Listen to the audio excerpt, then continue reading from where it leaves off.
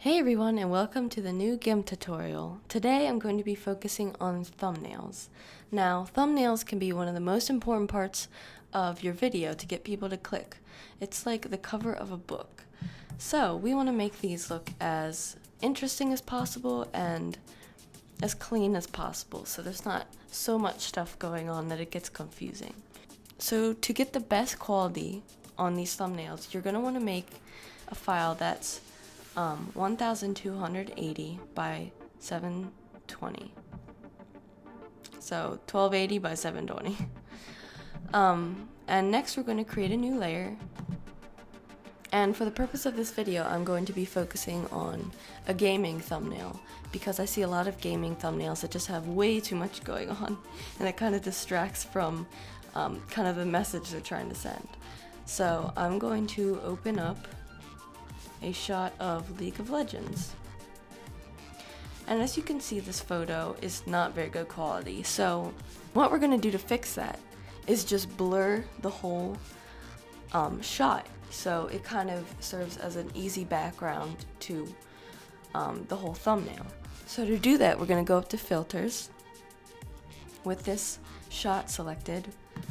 Filters, Blur, Gaussian Blur. And we're going to blur this by 10 horizontal and 10 vertical.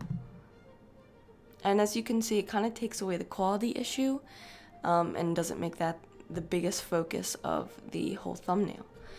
So now we want to go to background, and we want to make sure that we can turn down this image without it looking like that, like getting way too white. We want to turn it down and just kind of make it fade into the background instead of becoming brighter. So we're going to go to the background and we're going to click our bucket tool, and we're going to make sure black is the color we have selected. And you can toggle this layer and look at the background layer and just click it, and now we have a black background. Now we can toggle this League picture again, and we can make sure, and we can make sure you have that selected and bring the opacity down. As you can see, it kind of fades into the background instead of becoming brighter. So now we can add text, and we want to make sure that it stands out, so I'm going to be choosing white. And for the title of this video, I think I'm going to name it Pentakill to make sure that people will click on the video. But we have to add a couple exclamations in there, or it wouldn't be a proper gaming thumbnail. So I'm just going to center this out to keep it clean. And if you don't want this to be just completely in your face, you can bring the opacity down on it as well.